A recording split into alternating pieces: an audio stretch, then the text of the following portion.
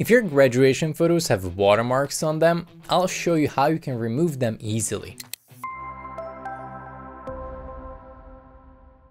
Hey everyone, I'm Dom from Wondershare UniConverter. Graduation photos are one of the most important pieces of memories in our lives, so it is paramount to have them in the best versions possible. Now, an ugly watermark can ruin an important picture like this one, but with AI tools they can be removed. Let's see how. We're gonna use AnyEraser on media.io, which is an amazing tool. So to access it, go to anyeraser.media.io. You'll have to upload your image first.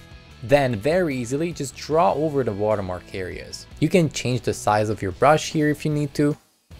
If it has multiple watermarks on it, draw over all of them. And finally click on Remove Objects Now. It will process your image and remove the watermarks using AI. And then click on Download Without Watermark. Let's look at a before and after. Amazing.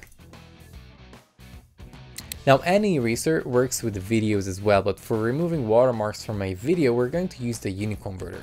So if your graduation speech video, for instance, has some logos or watermarks on them, with this tool, you can remove it. Here's how. Open the UniConverter that you can get from videoconverter.wondershare.com. Within the Tools section on the left side, look for the Watermark editor. With this tool, you can add and remove watermarks. We're going to remove watermarks, so select that option up here. You can import multiple videos at the same time and do this in batch. On the right side, click on Select Area, and within this bracket, select the area where the watermark is. You can add up to 5 areas, and you can select a custom length for each in case a watermark is not present throughout the entire video.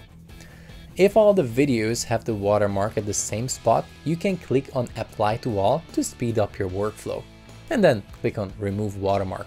Once the process is finished, you'll have your graduation speech video or any graduation videos without any ugly watermarks on them. And that's it! If you found this video helpful, make sure that you give it a thumbs up and subscribe to the channel. I'm gonna thank you for watching. I'll catch you in the next video.